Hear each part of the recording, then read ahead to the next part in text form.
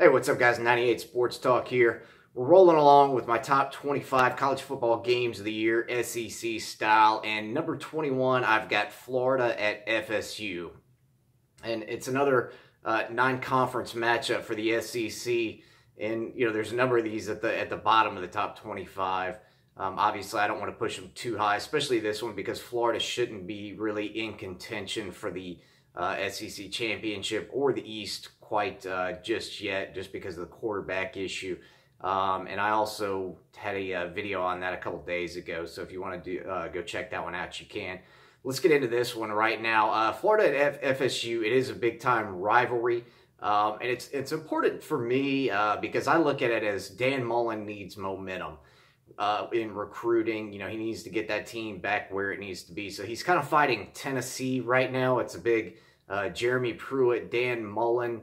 We're fighting for momentum. Both Tennessee and Florida want to improve in the East. Mullen's also fighting Miami and FSU down in the state of Florida. FSU's got Taggart down there. He's going to want to, have a big start. He's certainly not going to want to lose to the Gators in his first year. So it's going to be a big game for both Florida and Florida State. Obviously, we don't care much about Florida State here and on this channel. But for Florida, it's definitely a big game. Who knows where Florida is going to end up by that time during this coming season.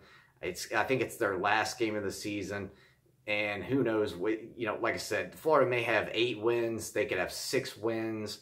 They could have 9 wins, even possibly if Kyle Trask turns out to be a pretty decent quarterback. I don't think Franks is the answer, but if Kyle Trask can just do, kind of be a game manager, just, make some third down conversions and be a decent quarterback for Florida, that's going to have the Gators going a long way to having a successful season, in my opinion, because you really just can't have a bad quarterback in the SEC and expect to get W's. You got to at least have a game manager or somebody that can move the ball down the field. Maybe that answer for the Gators is Kyle Trask.